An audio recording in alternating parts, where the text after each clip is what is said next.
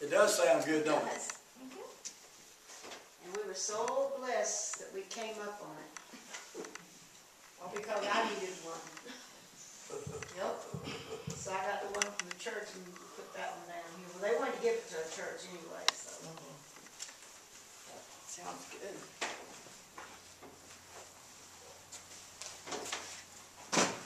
They said we could make a donation, so that's what we did.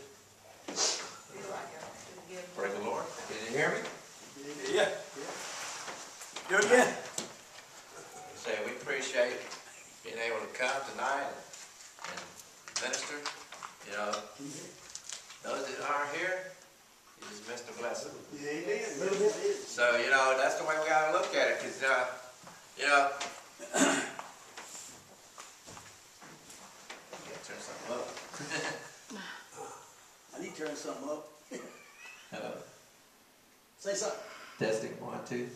All right, we got some volume now. I can Hear hear it. now? I can hear it. Yeah, that's better. I can hear it. And stuff, you know, we're coming up on the holiday, you know, a good holiday. It's a good holiday for us as Christians, as born-again believers, and the resurrection. Amen. It's coming. You know, people, you know, you know, they're looking, like I say, they come to Walmart and they're looking for the Easter bunny and all that stuff there. You know, I got 5 bunnies and they ain't laid an egg yet. Amen.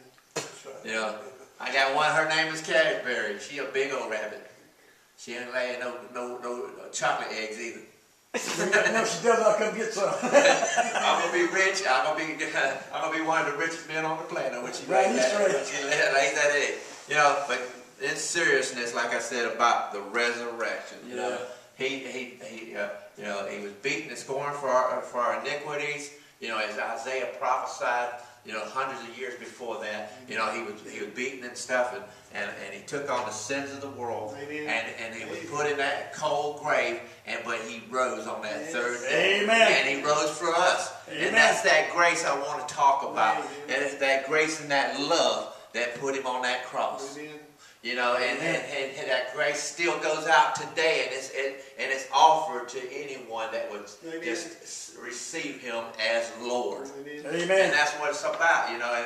And I was just thinking about that today, and you know, there's been many messages on grace, you know, and stuff. And grace is what we look, is what covers us. You know, we're covered by God's grace. Amen. You know, and the Son loved the Father so much, and the Father loved the Son so much that He gave His only begotten Son. In John 3:16, that He gave Him that, and He came on His own free will, and He gave His life for us. You know, they didn't kill Him; He laid His life down for us. Amen. And so, the sermon for the night would be for the grace of God. Amen. And the scriptures would be out of Titus, the book of Titus. It's Titus 2, and I was just flipping through there and was and seeing that, and it just hit me because that's what this season's about: God's grace and expressing that grace to others. You know what I'm saying? We're an example, and that's what he was trying to get. Paul was writing to Titus to get him to realize what's precious, what God has given us. You know, He's given us. That's the key, is His grace and stuff. Because the book of Titus, and we'll give you a little background here. The epistle to Titus is also a pastoral epistle, because he was a pastor of the church of Crete, and Titus was a Gentile. He wasn't even a Jew. He was a Gentile. You know, but before that, you know, all the Gentiles was looked down on, just like the Samaritans. They was looked down on, and Peter and them, they didn't think the Gentiles was worthy to receive that grace. That's right. And so, and it says the church at Crete had been in a state of disorder with heresies evidence. In other words, you know, they're in and out. What's the church today? In and out. That's right. You know, they can't stay in. They won't stay in very long, and they don't run out. You know, it's like there's a fire in the church, but it ain't the right type of fire. You know, it's a fire in the pants. Amen. You know, and stuff. And so Paul, he said he wrote to encourage and counsel Titus. And although it was written before the epistle to Timothy, this letter is one of Paul's last writings that he wrote this and stuff. And so that's just a little brief history of how about Titus itself, the book. And like I said, this message is coming out of Titus chapter 2.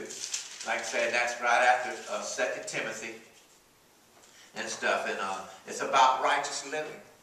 You know, we're supposed to live righteous. That grace will make you live righteous. Because if you really, for the grace of God, because he made that sacrifice, which what we do is not hardly a sacrifice at all.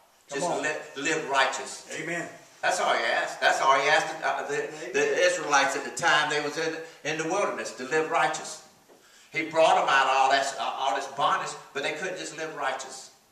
They was living in all kinds of iniquity and stuff, and he couldn't be with them. He couldn't have a relationship with them. And that's what it's about, God having a relationship with man. Amen. And God having a relationship with us as born-again believers. He just wants a relationship with us. And chapter 2 says, first verse, but speak thou the things which become sound doctrine, that the aged men be sober, grave, tempered, sound in faith, in charity, and in patience. The aged woman, likewise, they be in behavior as becoming holiness, not false accusers, not given to much wine, teachers of good things, because they was taught the house. You know, the man went out and did the things that he needed to do to bring support into the house. Right. And the woman was the support in the house. She was the support for the man, and she was the support of the house. And that's what in those days, and during the biblical days, when Jesus walked the earth and stuff.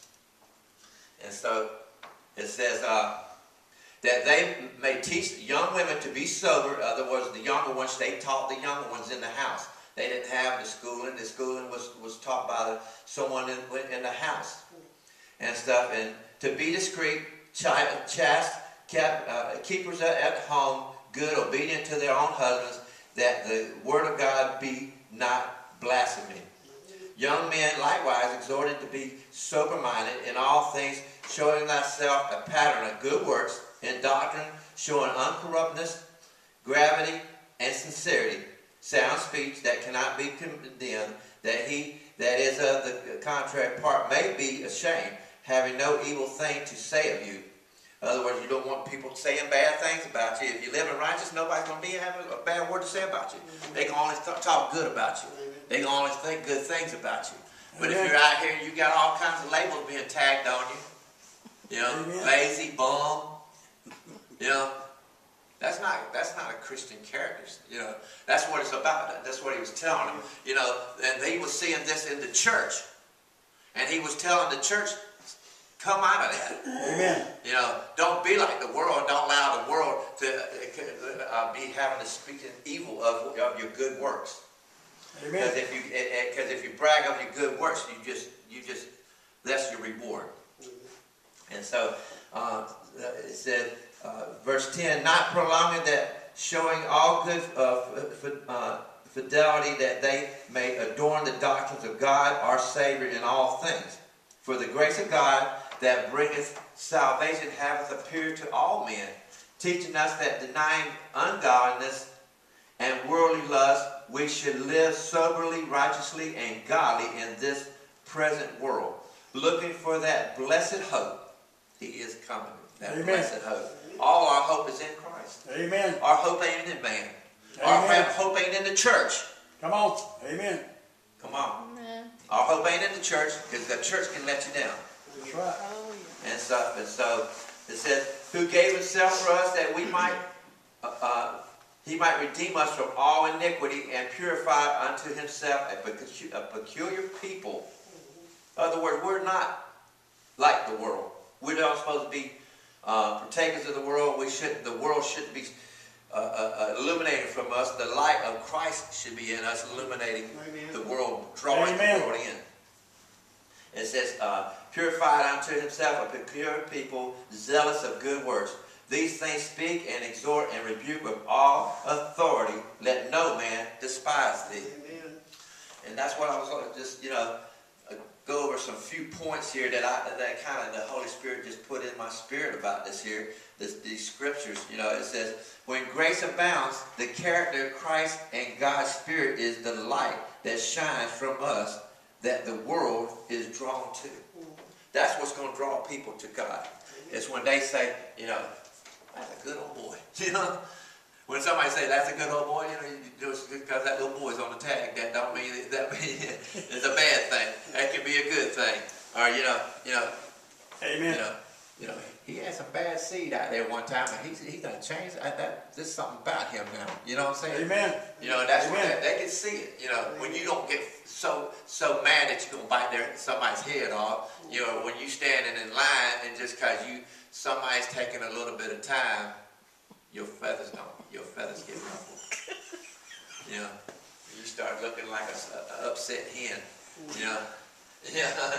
We have to watch that because people we are the light of this world and we are under the microscope. Amen.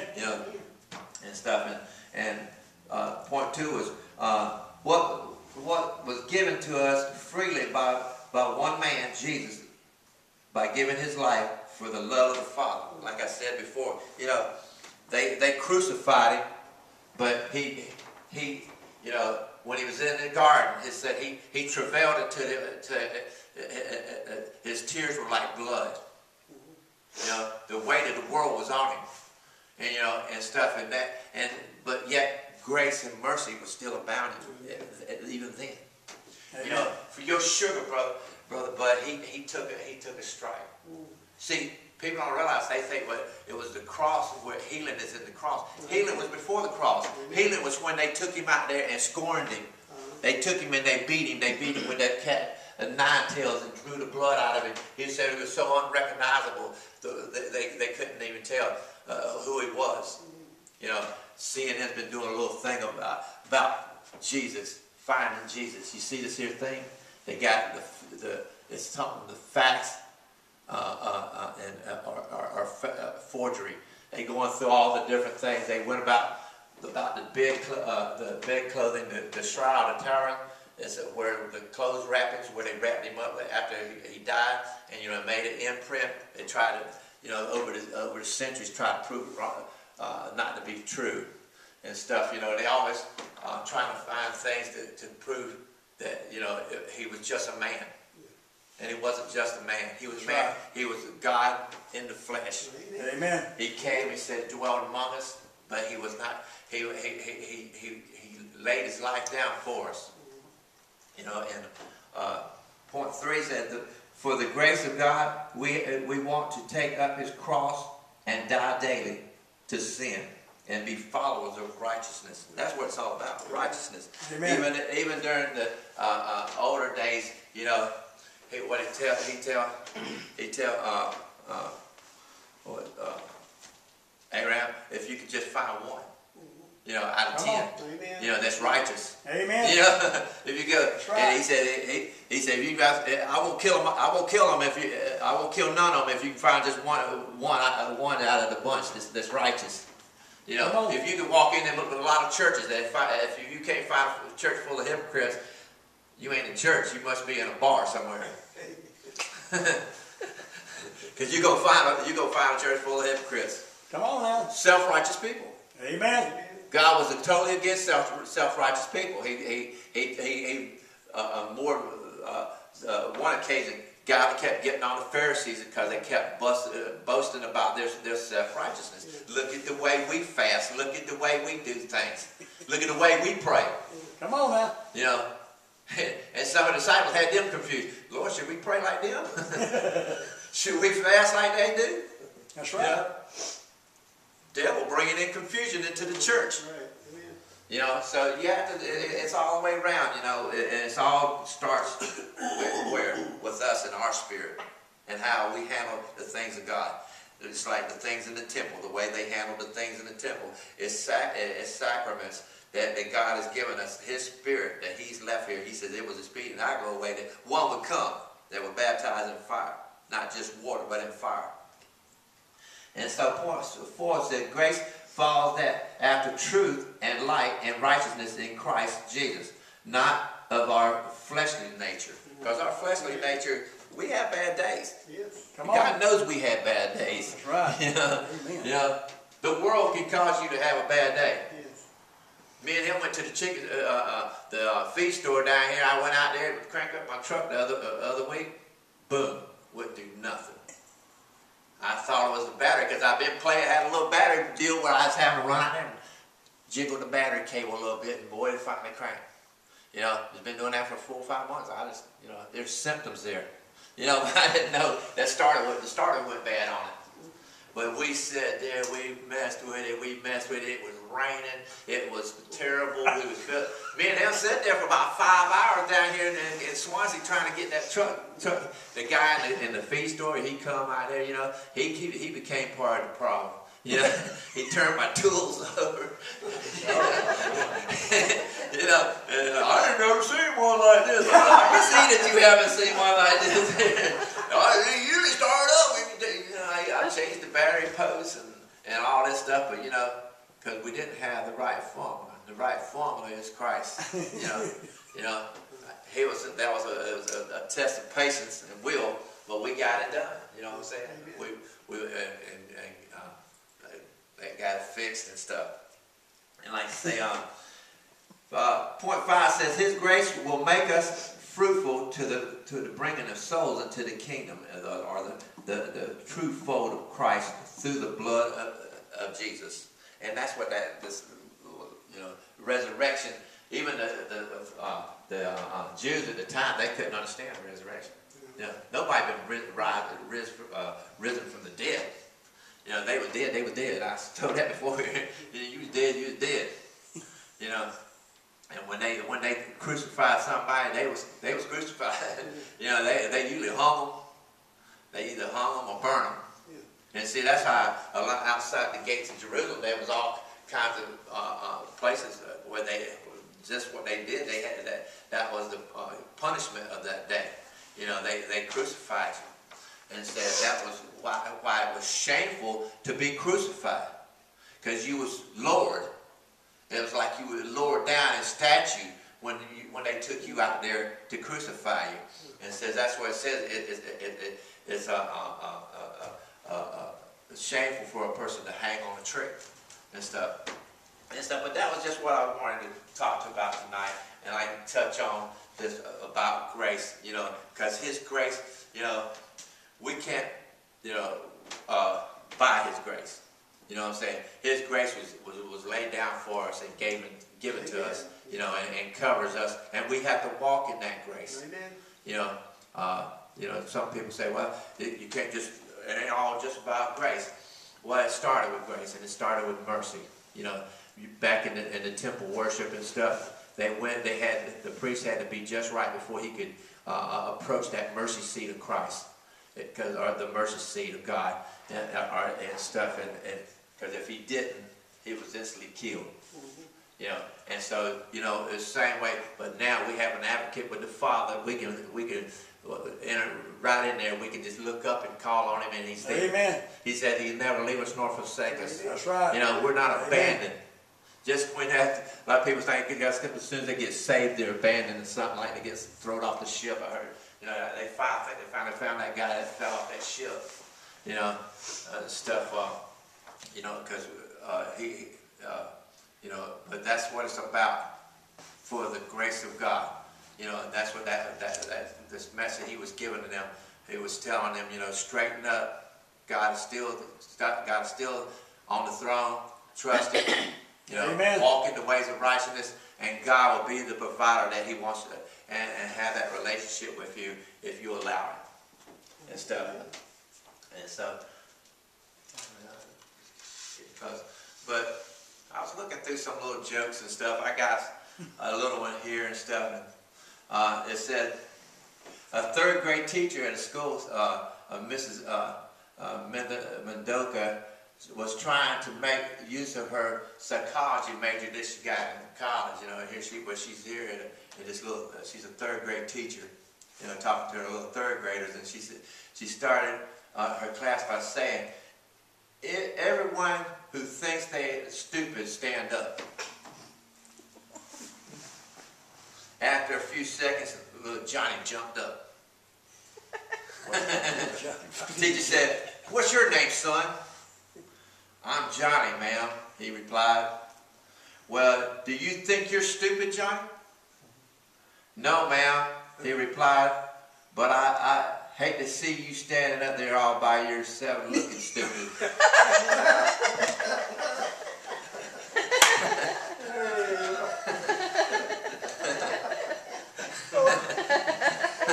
That's cool, that was. Yeah. Smart third grader. Yeah. And stuff, and that's what if God put the question to us today. How is it with us? Amen. That's right. What would be our answer? You know what I'm saying? Amen. If we had that one moment with him, and he said, he just asked, he said, "How is it?" What would our answer be? It should be, say, "Your grace is sufficient, Lord, for all things." Amen. That's what we have to do. It's that, Right. if that get in you, it's just something about that. It's there. You know it because it says, because you know them by the fruit that they bear. Amen. And God's going to fix your sugar. You're going to get a great report tomorrow. Amen. And stuff, and for all the other needs of the church as well, God's going to meet the needs of God. This church is going to be big. God's going to do some great things here. Amen. And stuff, and like me and Brother John was talking about the other day and stuff. Some things that's coming around. We have to hold on. Amen. We just can't think, well, it ain't happened yet. There's a lot of good things that ain't happened yet. Right. Gas ain't went down to $1 yet. It's like the song says, Hold on. It ain't gone down to $1 yet, but it could. At least it ain't $4 a gallon. Amen. It was up to what, $4 a gallon 2 years ago. Close. It's 209 north. Yeah, and so there's good things coming. To those that wait upon the Lord, and all blessings flow from heaven above. But we appreciate y'all allowing us to come and do this and stuff. Appreciate y'all coming. And stuff. Amen. But God bless everyone. And we thank you, Heavenly Father, for, like I said, we know that your grace is sufficient for all things, and it bounds to us, Lord God, and we thank you, Lord God, as we meditate on it each and every day, Lord God. Bless this church, Lord God. Bless each one here, Lord God. Bless us as we go out into our homes, Lord God, and into the highways and the byways, compelling others, Lord, drawing them unto you, Lord God. And we just give you the glory and honor and praise this night for all things in Jesus' name. Amen. Amen.